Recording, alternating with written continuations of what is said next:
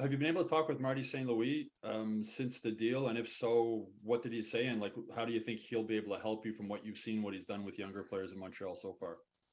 Yeah, I have talked with him a little bit.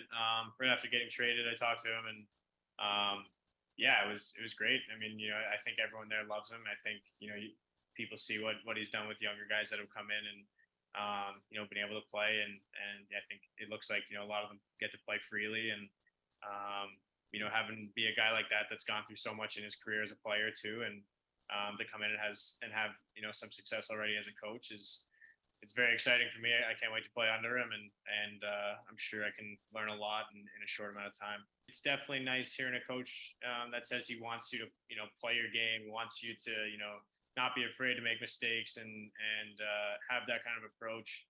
I think it's a little different being on a team that's at the top of their division all year and fighting to win conferences. Ever since I've been in Colorado, and I think the margin for error is a little smaller, but yeah, I think having a bit more of that leash and that trust, I think, is a big thing as well. And I think that's something that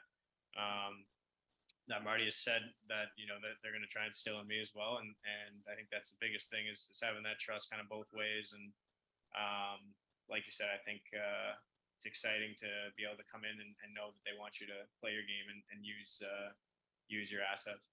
What are your goals this season? What do you feel like you can bring to the team this season, and how do you feel you can improve upon what you've done?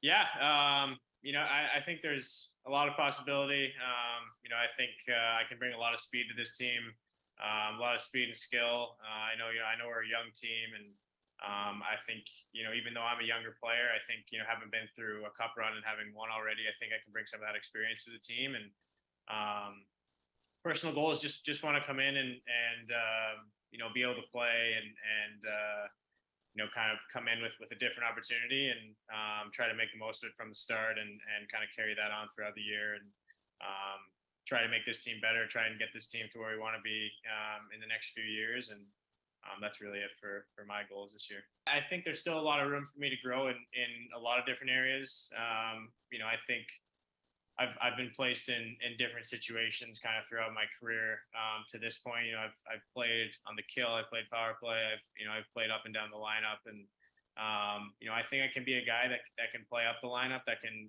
bring a lot of speed and skill to a team and be able to produce, and as well as being responsible defensively, be relied in different situations like that. So just kind of want to be a guy that can be relied upon.